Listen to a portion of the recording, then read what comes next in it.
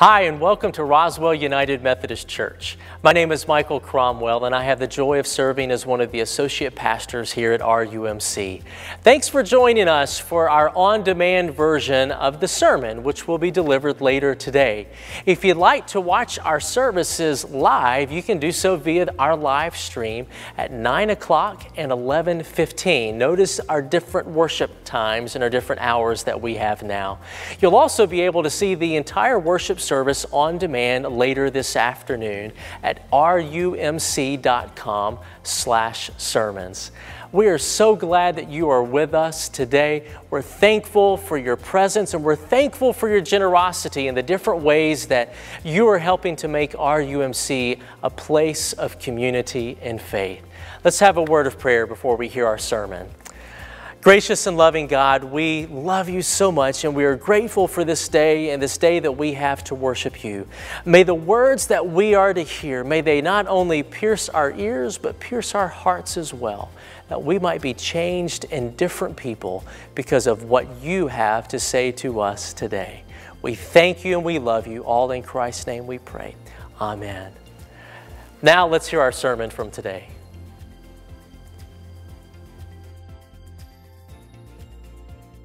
This morning I'll be reading from 1 Corinthians chapter 1, verses 1 through 9. And this is what it says. From Paul, God called me to be an apostle of Christ Jesus because that is what God wanted. Also from Sosthenes, our brother in Christ, to the church of God in Corinth, to you who have been made holy in Christ Jesus. You were called to be God's holy people with all people everywhere who pray in the name of the Lord Jesus Christ, their Lord and ours. Grace and peace to you from God our Father and the Lord Jesus Christ. I always thank my God for you because of the grace God has given you in Christ Jesus. I thank God because in Christ you have been made rich in every way, in all your speaking, in all your knowledge. Just as our witness about Christ has been guaranteed to you, so you have every gift from God while you wait for our Lord Jesus Christ to come again. Jesus will keep you strong until the end, so that there will be no wrong in you on the day of our Lord Jesus Christ comes again. God, who has called you to share everything with His Son, Jesus Christ our Lord, is faithful. Pray with me. Lord, you are faithful. May we never, ever forget that this day you come to meet us not because of our goodness, but because of your goodness, because of your faithfulness. Thank you that you meet us here. It's in Christ's name we pray. Amen. Anyone who knows my Father well knows that my Father loves a bargain. I don't know about you, I don't know about your dad, but my Father loves a bargain. And most often, bargains are found when He buys in bulk. So fairly often people say, hey, I saw your father. And I'll say, Costco? And they say, well, yeah, how did you know? Well, that goes along with buying in bulk and getting a bargain. And about the only thing better than buying in bulk and getting a bargain is buying in bulk, getting a bargain, and getting a rebate. Oh, that's the trifecta for Dad. If he can buy in bulk, get a bargain, and a rebate, he's in his happy place. Well, there was a time where he was getting rebate after rebate. He was rebate rich. And one of the things that he did was he would share his rebates with his children. It wasn't unusual to go out to the mailbox, open the mailbox, and there was this surprise letter from Procter & Gamble or from Union Carbide and a check attached. It would be a rebate that Dad had gotten and sent it to his children. I remember it, and I remember it well because at a particular point in my life, the rebates weren't just, oh, wow, that's nice to have. They were much needed. It was great to have. And I remember it was a Thursday at the end of the day. I had gone out to my mailbox, and I saw that there was a check. Here it is right here.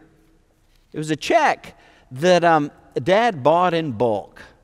And he got the rebate and he sent it to me. And I thought, this is fantastic. I can take it to the bank tomorrow. So I put it on the edge of my desk so I wouldn't forget it there at the house. And I left early in the morning, and I didn't get back until late Friday after the banks had closed. Well, I knew I'd missed it, so I thought I'll get it and I'll put it in my car. And that way on Monday I can take it to the bank and get it cashed at that point. Well, I put it in the glove compartment and forgot about it.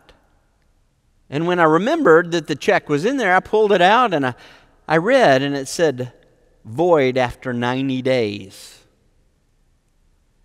That was December 12th, 1980. I'm pretty sure it's not good anymore. But I held on to it. I held on to it because in this there's a truth. And the truth is there's a difference between being given a gift and receiving a gift. A difference between being given a gift and putting that gift into service, putting that gift into to purpose, putting that gift into practice. I had been given a gift, but it never was put into service, never was put to purpose, it never was put into practice. There's a truth in that. This morning I read from 1 Corinthians. And Paul wants to make sure that you know, the way he puts it in verse 5 is that you're made rich in every way. Why? Because verse 7 says, you have every gift from God.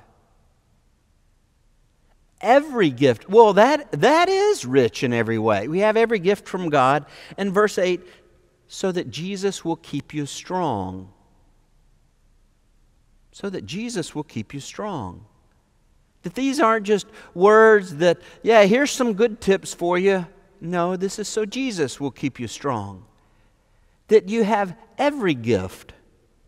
And that's what I want to talk about this morning.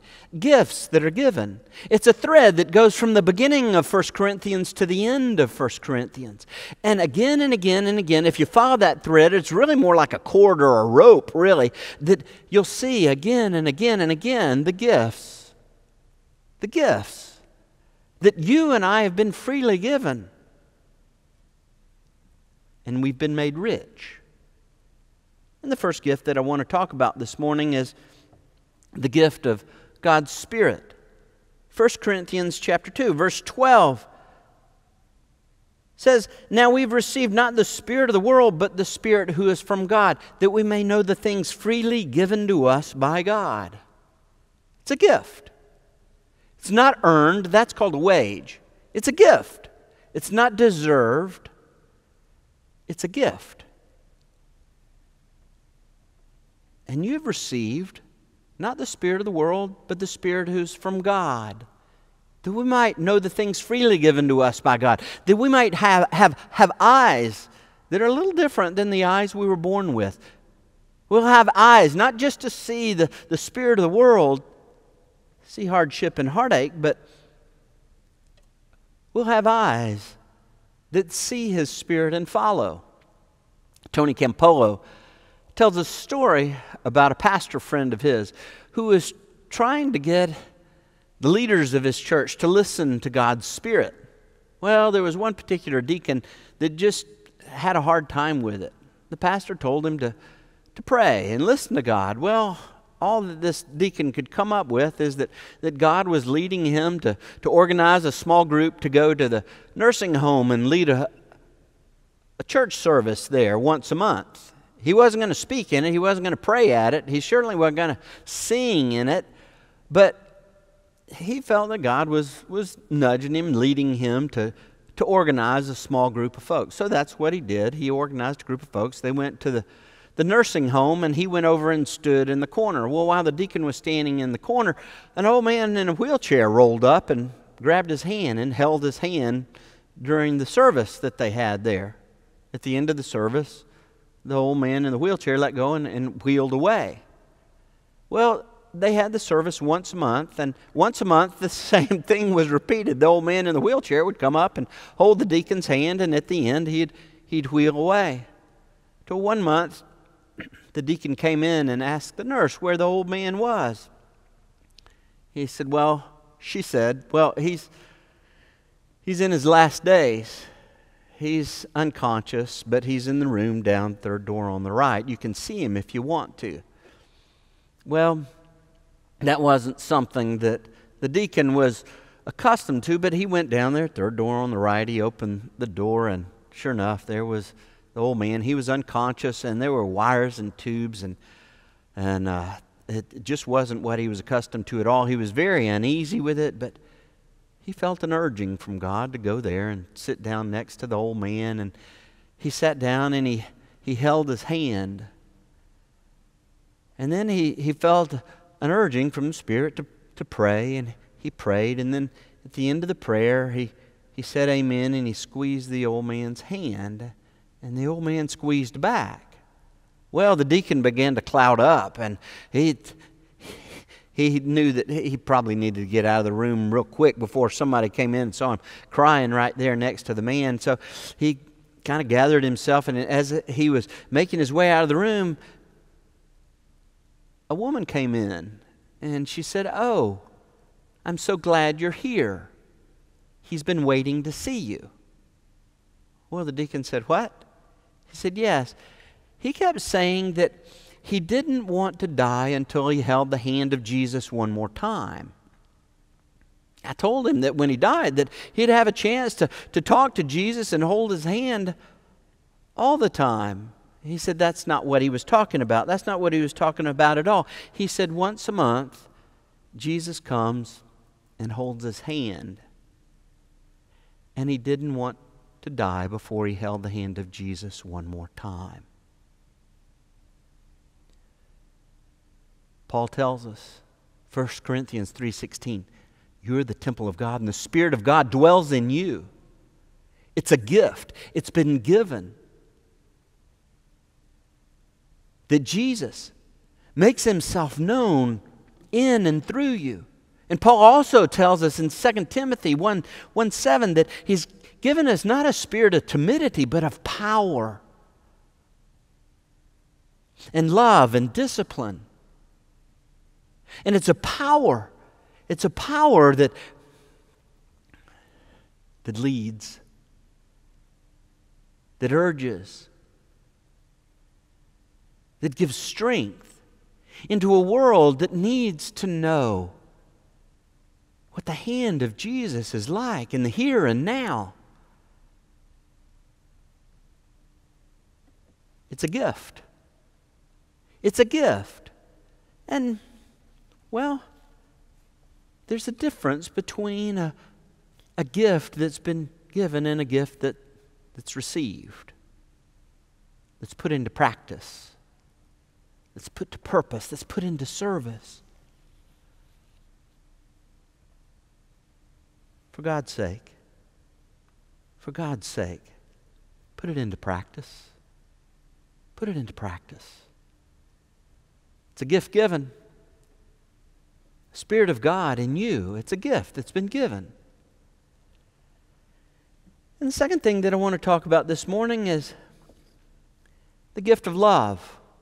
It's a gift that's been given. Now, whenever the preacher begins to talk about love, most folks go, well, he's hit a home run. There's something about us that just lights up whenever the preacher begins to talk about love, and we feel all warm on the inside. I heard somebody say that love is that feeling that you feel when you feel something you've never felt before.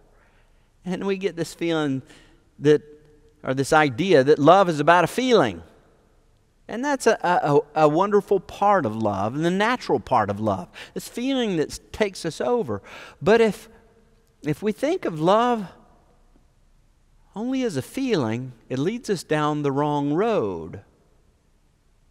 It's natural, but it's not the gift that the Bible talks about. When I was about 5 years old, my mother was doing the family devotion. My brother and sister and I were sitting on the bed, and she was reading from a little children's devotional book. And I remember she read, Jesus said, love your neighbor as yourself. Well, being a 5-year-old, I took that very literally. Love my neighbor, and I knew who my neighbor was. It was Kelly Frazier. She was 2 years older than me. She was a foot taller, and she was twice as strong as I was. And then I panicked. that I had to love Kelly Frazier, so I blurted out, I can't kiss Kelly Frazier. Mom said, what? I said, Jesus said, love your neighbor. That's Kelly Frazier, and I can't kiss Kelly Frazier. She'll beat the tar out of me. And Mom said, calm down, Tom. I said, I can't. Jesus said, love your neighbor, and if I kiss Kelly Frazier, she'll beat me up. Well, finally, she got me calm. And Mom said, it's not talking about kissing Kelly Frazier. When Jesus said, love your neighbor, he's talking about doing what's best for other people, not just what's best for you. Now, Mom never had a New Testament Greek class, but she hit it over the fence with that one, because that's exactly the kind of love that Paul talks about here in 1 Corinthians 13. Starting in verse 4, this is what he says. He says, love is patient. I'm going to let that linger for just a second. Do you always feel patient? If we think of love as a feeling, that's going to lead us down the wrong road. Paul's not talking about a feeling. He's talking about something that's put into service before we feel it. He says, love is patient. Love is kind. Do you always feel kind? Love is not jealous. Love does not brag and is not arrogant. Love does not act unbecomingly. It does not seek its own. Now that's what Mom was talking about. It doesn't seek its own. It doesn't seek just what's best for us. It seeks what's best for the other person. It's not provoked. It does not take into account a wrong suffered. In other words, love doesn't make lists. It doesn't say, well, I did this, but I did the other thing. Yes, but you forgot that I did that. Love doesn't make lists about what it does. Feelings, what comes natural makes us want to make lists, but that's not what this is talking about. Love doesn't take into account a wrong suffered. It does not rejoice in unrighteousness, but rejoices with the truth. It bears all things. It believes all things. It hopes all things and endures all things. Love never fails. Feelings fail. Feelings very often have to do with our last meal and when it was. Feelings often have to do with how well we slept. Feelings come and feelings go up and feelings go down. Paul's not talking about a feeling when he talks about love right here. He's talking about a gift. A gift that God gives to you and to me. A gift. A gift where our will is changed, where our feelings are changed, where what he says right here, that where Jesus keeps us strong, even where naturally we aren't strong at all. And we love, not just when it's easy, but especially when it's not. Not just when it comes natural, but most especially when it doesn't. A love not based on feelings, but the Spirit of God. It's a gift. It's a gift that's given. But, as I said before, there's a difference between a gift that's given and a gift that's received, that's put into practice, a gift that's put to purpose for God's sake. Put the gift of love into practice, into purpose. It's a gift that's been given, that gift of love. It's a gift that's been given, that gift of His Spirit. And the last thing that I want to talk about this morning is that a gift that's been given is the gift of the gospel. The very end of 1 Corinthians is chapter 15. And in 1 Corinthians chapter 15, verse 1, it says, "Now I make known to you, brethren, the gospel, which I also preached to you, which you also received." There's the gift given and the gift received, in which also you stand. That's the practice. "By which you are also saved, if you hold fast the word which I preached to you, unless you believed in vain. For I delivered to you as of first importance. Now he's getting somewhere. He's talking about this first importance. Now I delivered to you as first importance what I also received, that Christ died for our sins according to the Scriptures, and that He was buried, and that He was raised on the third day according to the Scriptures. Of first importance, the cross. That's the first great doctrine. And that doctrine is redemption. That on the cross, something real, something powerful, that the gospel is being fulfilled, that He ushered in a new creation, a new kingdom, a new beginning for you and for me, for the whole of the world. He ushered in a new creation through the cross. And He offers forgiveness for all that's past, all that's present, all that will be. And it's redemption. But it doesn't stop there. He also says that He was buried, and on the third day He rose. Yes, the cross is the first great doctrine, redemption. But the first great fact of the Christian faith is the resurrection. A fact that Jesus rose from the grave. A fact that Jesus rose to live His life in you and me. That it's a gift. It's a gift given that we might have hope. Sandestrom Air Force Base is one of the coldest Air Force bases on the planet. Not the coldest, but one of the coldest. It's in Greenland. Read a story about something that happened there at Sandestrom Air Force Base. That there was an air disaster a little while back. 22 people were killed. And here on this incredibly harsh, cold Air Force base, it fell to the chaplain to gather the bodies and to comfort those who were mourning the loss. Fell not only to a chaplain, but to a young lieutenant who was appointed as the mortuary officer.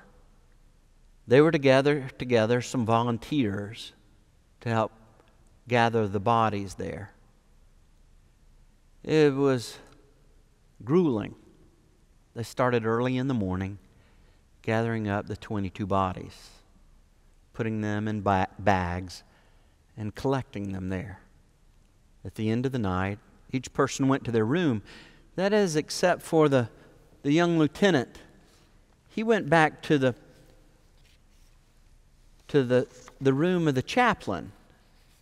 He knocked on the door, and when the chaplain opened the door, the young lieutenant was in tears. And this is what he said. He said, "As we were picking up the bodies today, I realized something. I realized that the only other people out there with us were the people who go to church here. I've always been an unbeliever, and I used to ridicule these same people who were out there with us. Yet they're the only persons who would, or perhaps could, do what we had to do today. It must have been their Christian spirit that could help them see beyond the horror to the hope." And that's what the Spirit of the risen Christ does in you and me, in Christians who receive His Spirit. They help us, that it's His Spirit that helps us see beyond the horror to see the hope, that helps us see beyond the heartache to see the hope, that helps us see beyond the hardship to see the risen Christ is giving strength and power that we don't have on our own. That on the cross, the power of the gospel was laid out for you and me, that Jesus took all those things that would destroy us, and He took away their power, and when He rose from the grave, He gave us that power over all those things that would destroy us. All the hardship, all the heartache, all the horror. And that strength, that power has been given to you. It's a gift. It's a gift. But as I said, there's a difference between a gift that's given and one that's put to use. One that's put to purpose, put to practice. This morning, it may be that you knew the gift that had been given, that Christ gave His life on the cross to forgive you and me, but you didn't know that to receive that gift, to put it into practice, it requires repentance. It requires a change, a turning. That if from the direction that we've been going to turn toward Christ. Now, He didn't die for us only if we turn. He died for us because it's a gift. A gift we don't receive until we put into practice by humbling ourselves to repent.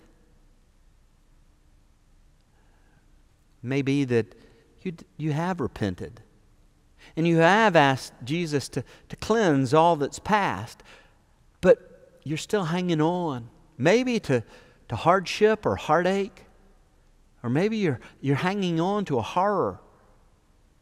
And you've not asked the risen Christ to live in and through you. It's a gift that's been given. It's just that you haven't received it. Well, I want to pray with you this morning. Join with me in prayer. Let's pray. Jesus, this morning, You give us just the word of good news, of gospel that we need. That you've given redemption, you've given forgiveness for us this day, but Lord, it may be that there's some folks that haven't received it because they haven't turned, haven't repented, humbly haven't turned away from what they've been doing to turn towards you. The good news is through your resurrection that you rose again to give us power we don't have, power enough to turn, power enough to repent. Not one day, but this day. Lord, this day, may we say yes to you. Put into practice by repentance.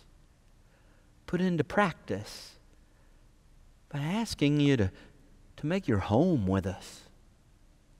To live your life through us, that we might know you, Jesus, the risen Christ, living through us this day. Lord, there also may be those that this morning, that feeling of love, the feeling's not there. That naturally they feel anything but patient and kind. Naturally they feel anything but wanting the best for another.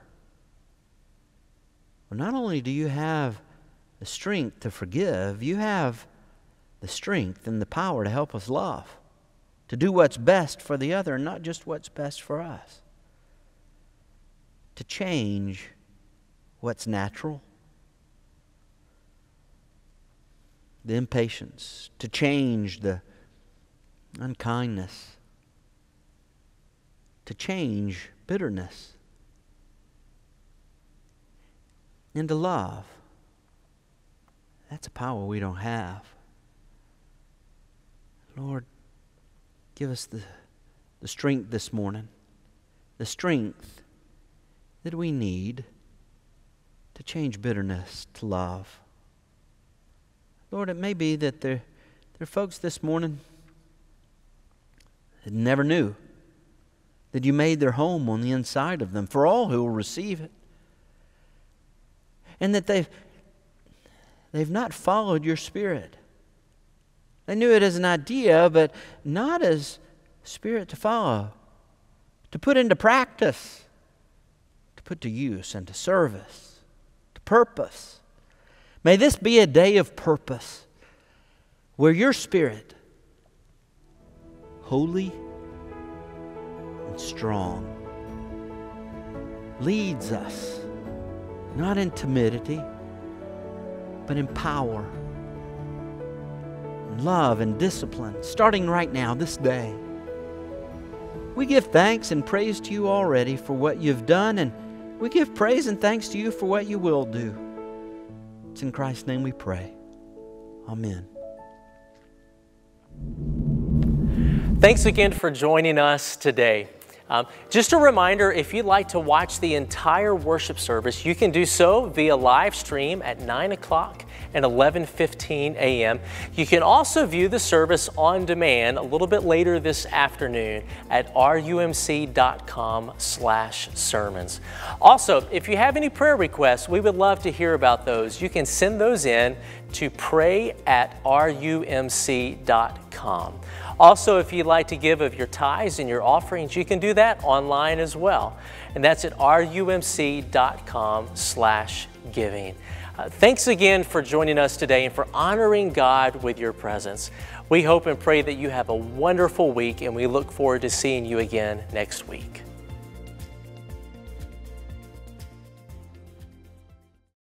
Hi, thank you for joining us. My name's Tom Davis. I'm senior pastor here at Roswell United Methodist Church. Our mission here at RUMC is to help people live a Christ-centered life. We're a welcoming church, we're a biblical church, and we're a compassionate church. We believe that the way that God made us, that He made us in His image. And what the Bible tells us is that His image is an us, is an our. When God said in the creation story, let us create humans in our image, He made us to be in community together. He made us to connect to Him and one another.